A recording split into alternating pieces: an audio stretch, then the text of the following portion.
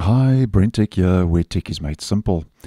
So a couple of days ago, I posted that Windows 11 24H2 is going to block you using a fake email address to bypass signing into a Microsoft account, which, as you may well know, is quite a popular choice when trying to avoid setting up a new device, as an example, with Microsoft wanting you to sign in using a Microsoft account. Now, while we are talking about a Microsoft account, and by the way, that video will be linked in the end screen. While we are talking about a Microsoft account, it seems that Microsoft is intent to get as many Windows users to sign into Windows using a Microsoft account. And my reason for saying this is because recently they have posted a new article over on Microsoft Support talking about the benefits of changing from a local account to a Microsoft account, with Microsoft saying that when you initially set up your Windows device, you might have opted to use a local account instead of a Microsoft account. And then they say the main difference, as you may well know, between a local account and a Microsoft account is that a local account is specific to one device, while a Microsoft account can be used across multiple devices and Microsoft services. And then they give the main differences differentiating a local account as opposed to a Microsoft account. Now, the first is that a local account, they say, is created on the device, as many of you will know, and doesn't require internet connectivity to sign in. It's independent of other services and is not connected to the cloud. Your settings, files, and applications are limited to that single device. And that's why a local account is a popular choice, especially for users who are privacy conscious and concerned about privacy, because obviously there's none of that telemetry and phoning home between your device and the Microsoft servers, and that's why it makes it a popular choice, especially for privacy. And then they give the benefits of a Microsoft account.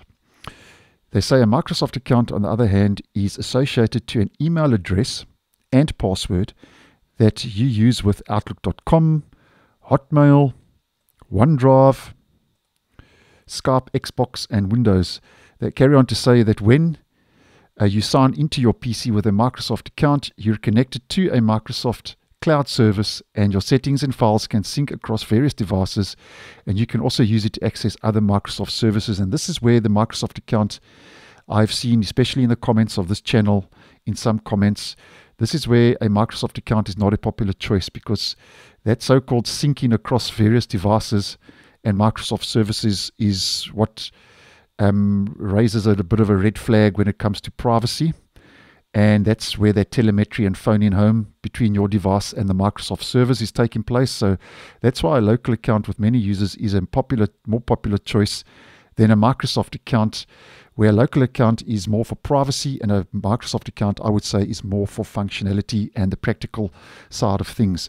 Now, believe it or not, in this article, Microsoft has added a new section.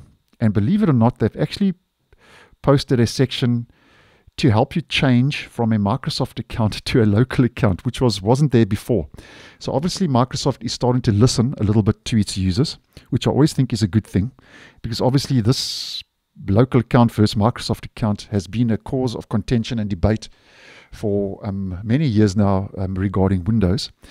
And basically Microsoft shows you how to set up a local account and change from a Microsoft account to a local account. Now, if you are unaware how to do this, as you can see, if you head to your settings, accounts, and your info. So if we just head out of here again and just head to our settings, accounts, head over to your info, and here you have the option to create a local account.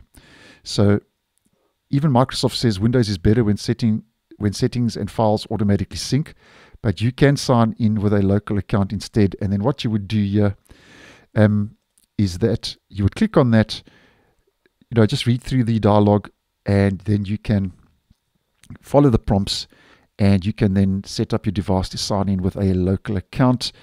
And obviously that's after you have set up a new device. You have this option to come here to sign in with a local account. Although Microsoft does say in the article, which I'm sure doesn't come as a surprise, that they do recommend using a Microsoft account. But nonetheless, that's the benefits, according to Microsoft, of changing from a local account to a Microsoft account, although Microsoft does give us, in the article, a new section now, which I thought was interesting, that you can change from a Microsoft account to a local account. Let me know what you think in the comments. I'm always open to good constructive criticism and comments in the channel and on the channel. So thanks for watching, and I'll see you guys in the next one.